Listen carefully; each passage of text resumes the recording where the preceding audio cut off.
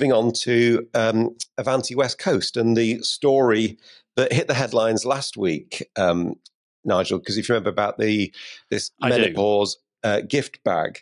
And we discussed it on the last week's show, how this all came about. And it appeared to start with a tweet with Aslef tweeting a picture of the card inside that detailed its contents, including, for example, tissue if you're feeling a bit emotional, paperclip to help you keep it all together, and jelly baby in case you feel like biting someone's head off. And Aslef called the packs an insulting gimmick. National media got all excited, and it kind of all got a bit out of hand. So we thought it'd be really useful to get some actual experts on this subject to come and chat to us about it. Because I think people are really interested in this. I think there's more to this story than met the eye.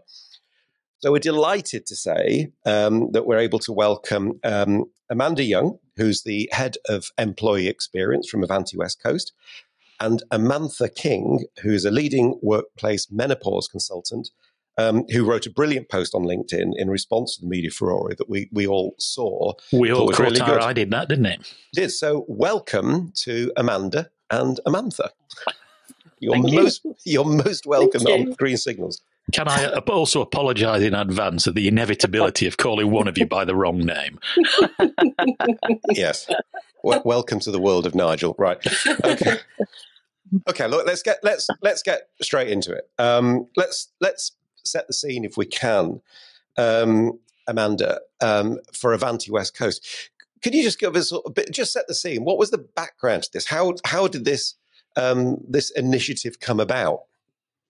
So the initiative was an idea of one of our gender network colleagues, a woman who is going through perimenopausal and menopausal symptoms at the moment, who was putting together a support programme for the business around menopause, the first of its kind actually, across the West Coast, and took place in July last year. And her idea was to develop these bags as a takeaway at the end of the event. So we had colleagues, including men, women from our frontline, drivers, onboard staff and HQ, who were invited to these drop-in sessions around menopause. And these takeaway items, these menopause bags, were given at the end of the session as a reminder of the support that is available, but also kind of as a reminder that some of the symptoms that we sometimes see around menopause are common. So not in any way to kind of trivialise some of those symptoms, but as a reminder that there is help available and there is support available. So they were given out at the end of the sessions. And our understanding was that this has been quite well received. You mentioned this was in July last year, so this has been going for quite a while. Yeah, they have been really well received, and I think it's because of the context around it. These were not given out in isolation. These were not given out as part of a company policy. These were given out at the end of a session when people had the opportunity to come together, listen, talk, share with each other. So they were seen as more of a takeaway and support that people were available and listening. We've had, it's important to say that we've had really, really good response from the support groups and the support around menopause to date, with people saying that they're really kind of grateful for people volunteering their time in the business as well to kind of support and offer advice to others. So they have been quite well received. Well, I guess you must have been rather surprised. And I wondered whether you're actually quite irritated when Aslef posted what they did on social media. Did you have any idea that was coming? Have they shared any concerns with you prior to that? I was also surprised it was not a new initiative, that it had been. It was quite old, not old. It was a mature scheme. It wasn't a new one. Yeah.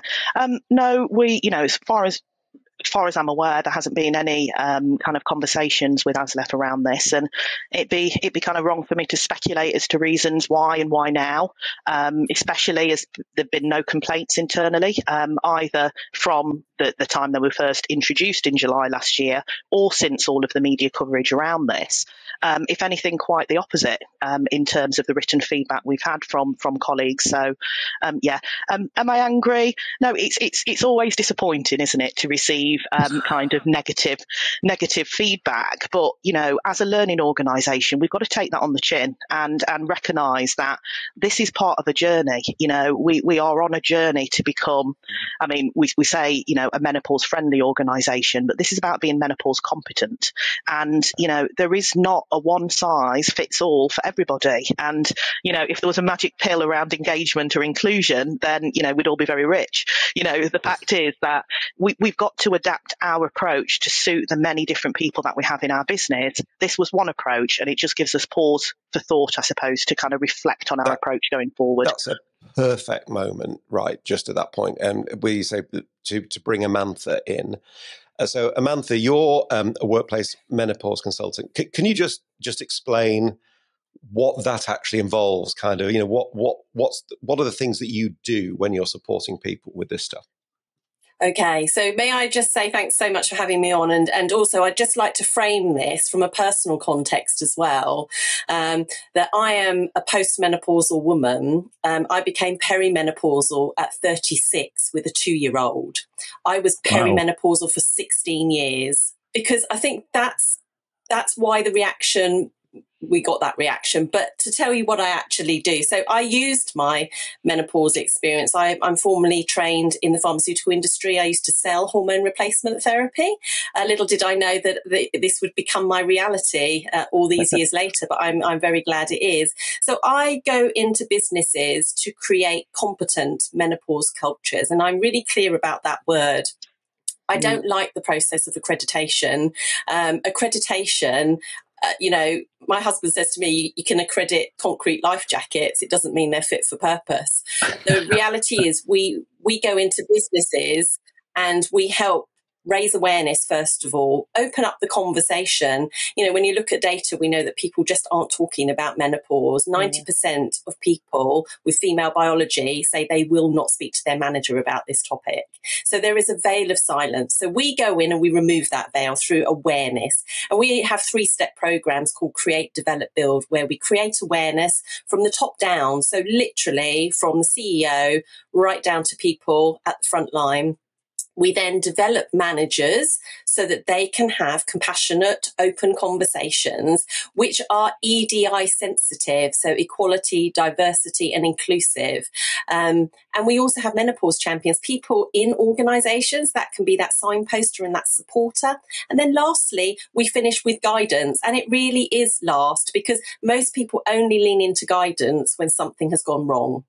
And most of us know that policies either sit on a dashboard or sit in a drawer or on a computer file. They rarely get used unless something has gone wrong. So we're really passionate about that, because I think there is a lot of narrative, a lot of erroneous narrative around what menopause is. And we very much go in to say what it is and what it isn't. And I never advocate a fan on a desk, not ever, because that just that is in itself quite insulting to people. And we are currently working in the rail industry. If I told you that trains are taken out of service because people have menstrual flooding, and menstrual flooding is where a month's worth of menstrual blood comes down in a matter of hours or over a 24-hour period. We have actually got evidence that a train was taken out of service, ambulance crews were called, and staff were actually off sick for 2 weeks because people haven't understood what it is they're dealing with. And I think that's where the competency comes in. So like I say, I understand that Avanti have had an accredited programme of menopause awareness. I honestly believe it maybe didn't go far enough, which I know is another point. It didn't go far enough in helping those very amazing volunteers who I celebrate massively, which is why I put my post out. I just don't think they were supported enough to go, do you know what, sense check. Could anyone have a problem with this, whether internally or externally? And I'm sure, even though maybe people haven't said, there might be some people like myself who, like I say, having had a 16-year experience, might have thought that just trivialised the topic a little bit. Okay, so one of the things that was great about your LinkedIn post, that it was so balanced. So you were the first thing you did was praise Avanti for the great work that Amanda and the team have done. But then you also said it was a bit of a missed opportunity. Could you just, in sort of summary, just explain a little bit what you meant by that? Okay, so in my opinion, and first of all, I still stand by that. I think hats off to Avanti. You are, I said 1 in 30, 30% of organisations are doing some work around this. It's actually worse than that. It's CIPD data. We checked it yesterday. It's about 24%. So I think the fact there was an opportunity, I think it maybe didn't go far enough, and I'll tell you why. I think it would have been really helpful to have a stakeholder group, someone who could oversee what this group were doing, so that, it has to pass the red face test internally, but externally as well. I'm working with Helen Tomlinson, who is the National Menopause Champion assigned by the government, and we're looking for best case studies. We're looking for best practice. And best practice, as Amanda rightly says, this is a learning opportunity. I guess the learning opportunity is, how do we protect volunteers who are giving their own time so that this sort of thing doesn't happen? If we had been involved in that project, we actually give our menopause champions directories, we give them signposts, and we would have said, let's just poll a few people and see how this might land. Let's give some advice. Let's give some internal checks and balances, which the rail industry are very, very good at doing. I think that is the missed opportunity. And so what I want to say to businesses, it's not enough to do a quick menopause webinar. It's not enough to do a few leaflets and posters. If we're really going to educate people so that this sort of thing doesn't happen again, people actually need to understand from the top. So CEOs, senior managers, senior leadership teams, someone should have been checking this. And I think that is the missed opportunity. So recognising that Avanti West Coast do deserve credit for at least addressing this, and with some enthusiasm, clearly. What would you suggest specifically should have been done differently? Was it something as simple as somebody in the room when the discussion was going on saying, hang on, how's this going to play more widely? It's, if you like, the challenging, the sceptical voice in the room. Did the meeting just get a bit carried away by its own enthusiasm? I don't know. What could have been done differently for a better outcome? So from my perspective, I believe it comes down to the original accreditation. I believe if you're buying training in, is that training going to give a level of competency to the people who are going to use it? I've been training all my working life, and training means nothing unless you can see it in action, see what people actually do with it, because that's where you gauge competency. And that's why I still stand by the term menopause-friendly accreditation. What does that mean? Menopause competence means that we have people being supported. We don't have people going to tribunals. We have people feeling like they're valued in an organisation. I mean, things like this, I would have said I'd have rather have seen that in the gift bag that was sent out. This is by the Make Menopause Matter charity. It's a fantastic 32-page informative document about menopause that anybody can pick up. It's completely free. It's available by a QR code. It's got symptom trackers in it, and it's been written by professionals. And so it's those sorts of things that we would have been advising. And we don't just leave businesses. So in the work that we do, we stay with our menopause champions for 12 weeks and we do a 1-year refresher so that they do have that competent listening voice. They're not just left to their own devices. We want to cultivate creativity, but in a way that keeps everybody safe. So, Amanda, I mean, just hearing this, look, the message I'm getting out of all this is Avanti's done a fantastic job, right? When you look at what is going on elsewhere, there's clearly a passion, there was clearly desire. I mean, it's supporting your people, which is brilliant. What now, when you kind of, I suppose, for your next pile of stuff, I mean, that you do, the next initiatives that you do, will you build some of this in perhaps, or sort of look to do it in a slightly different way? I mean, presumably every opportunity is a learning opportunity, isn't it? Yeah, it is, and it's great to kind of hear the range of support that Amanda has kind of shared there, and I think it's important to put this into context. So when we talk about menopause-friendly accreditation, we're on a journey to look at what are the specific elements that we need to kind of achieve and reach. It's less about the accreditation; that's just the end product, isn't it? That's I think I'm totally with you, and Amanda, in in having these shiny awards or accreditations do little in some ways to really kind of make clear the kind of environment that we have in place within a business. But what it has done in looking at that accreditation process is it's allowed us to have a look at the way we communicate. It's allowed us to look at some of the support mechanisms we have in place. And for an organisation kind of starting out, because, let's be fair that, we are quite young to this. It's not even been one full year that we've been doing some support around this. It's given us a bit of a guide and a framework. And, you talked about Menopause Matters, you talked about those leaflets. All of that information is available at our support sessions. So there was access to books, there's access to leaflets, there has been talks, there has been webinars. We haven't introduced any formal training. I think, my view is pace doesn't always equal progress. We have to make sure that we are involving people as we kind of go along this journey. So all of that is available.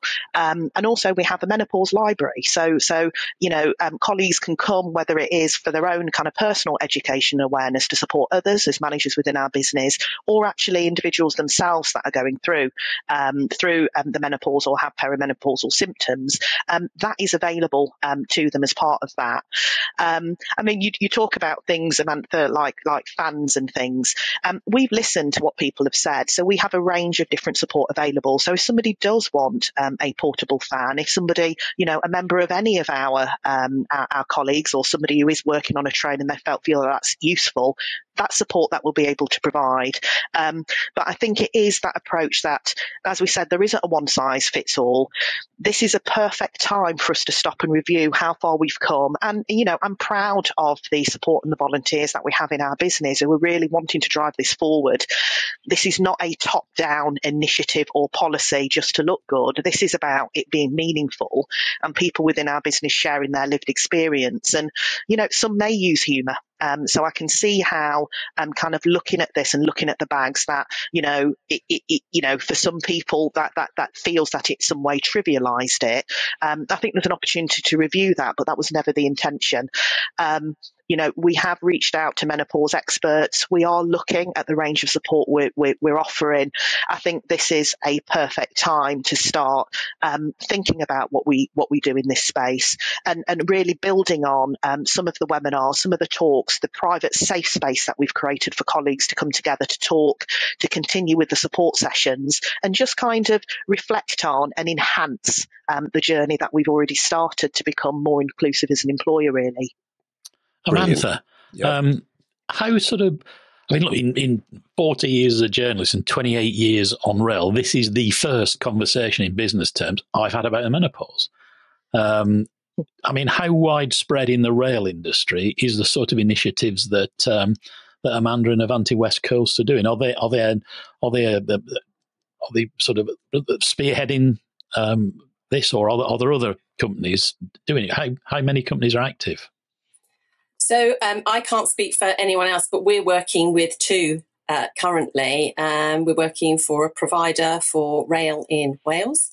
And what I would like to say, I'd just like to come back on what Amanda said. Amanda, I think it is absolutely brilliant. I love the fact that your organisation is so engaged. I think I just feel for them, really. I really feel for them. But to come back to that question, we are seeing, and this is maybe something that I just want to put into the mix, which is that actually menopause doesn't just affect women and people with female biology. We see a massive impact on men in rail.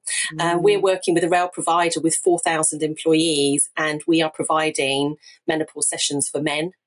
We're providing andropause sessions for men because we've had a lot of testimony. We've had a lot of managers. We're doing a really big process of training managers, and most managers will tell you that the targets for recruiting women into rail are tough.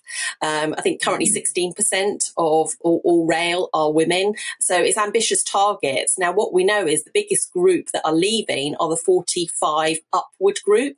And it's a leaky bucket. We have got people leaving this industry en masse, and we don't have enough women and people with female biology coming into the business. You'll notice even the terminology I'm using, women, people with female biology. This is very, very important. But I think if I just give you a small story, which is that actually we know that some drivers have actually confided in the safe spaces that Amanda talks about, have broken down in our sessions saying how they don't want to go home of an evening. They're not sleeping. So we have reduced levels of alertness. We have drivers, male drivers, with reduced levels of alertness because they are sleeping next to a partner who isn't sleeping, who's got the covers off, covers on. They're going to the toilet at night. Windows are open, windows are closed. The relationship is breaking down. And we had a very sad story quite recently in the rail last year where a male member of staff took his life because his relationship with his wife was breaking down due to menopause. Good heavens. So I want to really, if I do one thing in active service for the rail industry today, is to say menopause affects everybody 100%, whether you are male or female. It touches every corner of the rail industry. And if I say a couple of things that just shock me, freight trains have no toilets on them. So if you are a woman who is menstruating, where do you use that facility? Most toilets, people are struggling to have the equipment in toilets. Lots of new trains don't have toilets large enough, let alone a wash basin. And when I was on Great Western Railway last week, returning from Wales, I actually said to a guard who looked so embarrassed when I asked, but hats off to him, he did sit and speak to me. I said, if I was to have a menstrual bleed right now, what would I do? And he said, I have no idea. So we have companies who are having training, but it's the application of that training. And so I really do want people to know everybody in rail is affected by menopause. Maybe we just don't hear enough of these true stories. Well, look, I thank you so much for your time. We're going to have to draw it to a close there. But that is, as Nigel said, that's a subject which I think many, many people listening to this, that'll be the first time they've heard any of that. And hopefully, if we've achieved one thing, as you said, Amanda, it's just bringing that to a wider audience, and it affects everybody. So it's not just for one group on the railway, it affects everybody. I've learned a huge amount. I know Nigel has. And just wanted to say once again, Amanda King, Amanda Young, thank you so much for your time. Just saying again, hats off to Avanti. You learn. So we now know what really happened, but also I think we all know that we can learn from this and do other things in the future. Thank you so much. Absolutely. Thanks for having me. Pleasure. Thank you.